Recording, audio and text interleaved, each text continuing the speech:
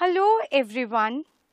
I wish to share an interesting experience with you all. My friends were about to start a pharmacy shop and I went to help them. So when I entered the shop, the medicines were lying all over the place. My friends were trying to arrange them systematically by sorting them alphabetically as per their composition and usage. Have you ever tried to arrange things in order? Do you think it is an interesting experience to do so? Why do we try and differentiate one substance from another? Think about the scientists who wished to arrange all the elements in one table in a way that similar elements were sequentially close to one another. But what are elements? We have seen in the last chapter that pure substances can be classified into two groups, namely elements and compounds. Robert Boyle used the term elements for the first time in 1661. So, can you recall what is an element? An element is a pure substance made up of only one kind of particle called atoms, which cannot be broken down into simpler particles by using simple physical processes. Elements may be classified as metals, metalloids, and non-metals. Can you think of some metals and non-metals which you see in your day-to-day life? What properties did you think of while categorizing the elements as metals and non-metals? Can you recall some common metal objects? The most common metal object is a nail, isn't it? A few other metal objects we use almost every day are jewelry, bell, utensils, hammers, etc. Which metals do we use for these objects? The easiest way to start grouping the elements is by comparing their physical properties like state, appearance, luster, malleability and ductility. What do you understand by the terms malleability and ductility? We have learnt that malleability is a property or an ability of any metal that allows it to be beaten into thin sheets without breaking. Most metals are malleable, whereas ductility is the property or an ability of a substance to be drawn into wires. When do we call any substance brittle? A substance is called brittle when it breaks into pieces on being beaten or hit. Most of the solid non-metals are brittle in nature. Let us now try and observe some metals like iron, copper, aluminium and magnesium. Take samples of these metals and note their appearance carefully.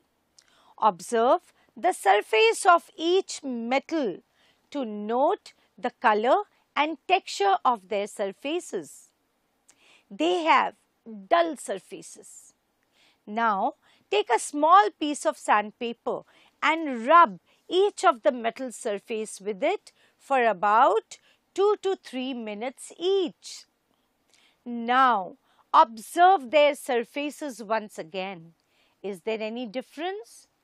We can clearly note that after rubbing the surfaces of different metal pieces with sandpaper, each one of them has a shiny surface. This shine on the surface of the metal is called metallic luster. I'm sure you all like pizzas.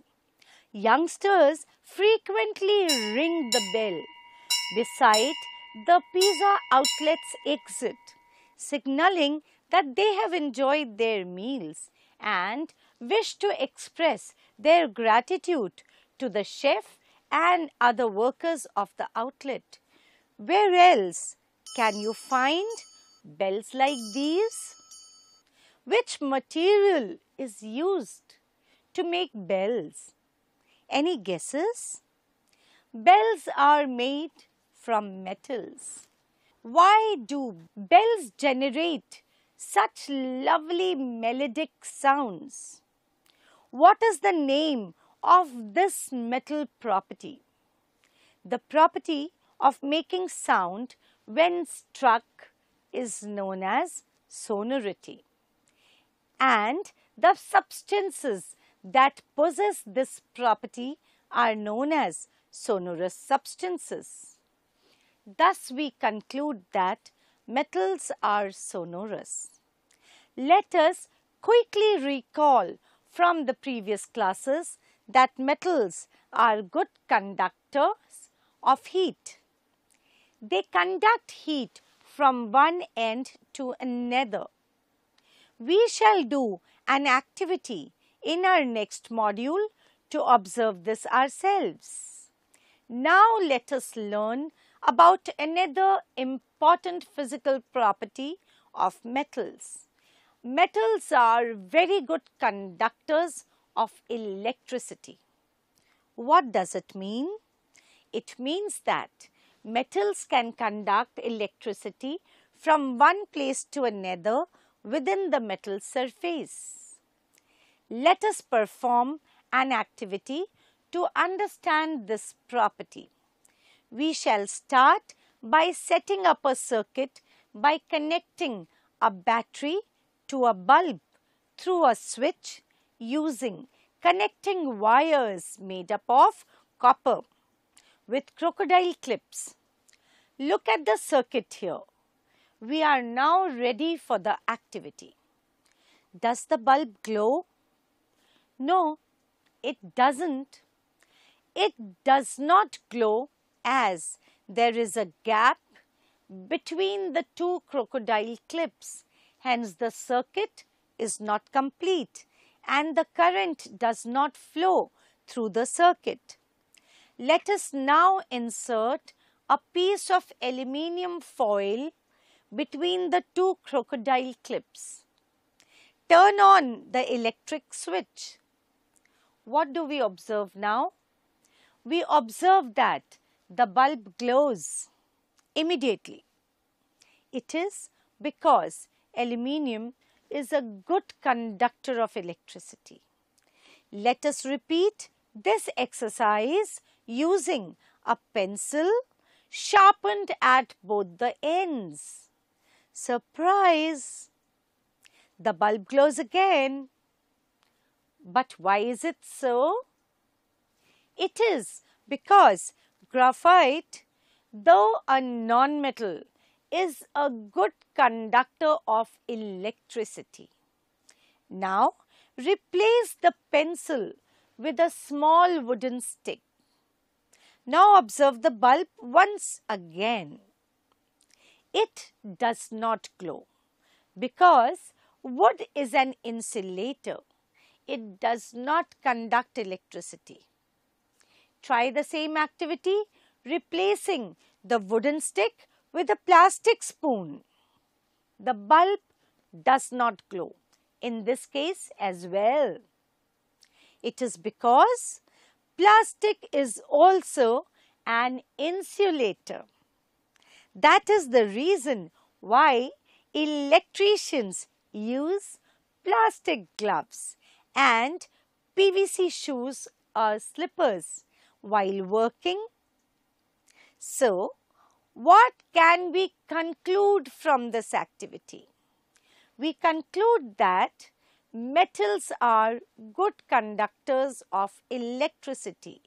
We also understand that nonmetals are poor conductors of electricity except for graphite, which despite of being a nonmetal is a good conductor. In this activity, we have used copper wires here as connecting wires, as copper is one of the best conductors of electricity. The electric wires we have used are covered with a coating of PVC, that is polyvinyl chloride, which is a rubber-like material. Why is it so? It is because PVC is an insulator. It does not allow the electric current to pass through it. Metals are strong and can hold large weights without snapping. Here again, exceptions are sodium and potassium, which are not very strong metals. Also, metals have high densities, or we can say that metals are generally heavy elements, with the exception of some metals like sodium and potassium.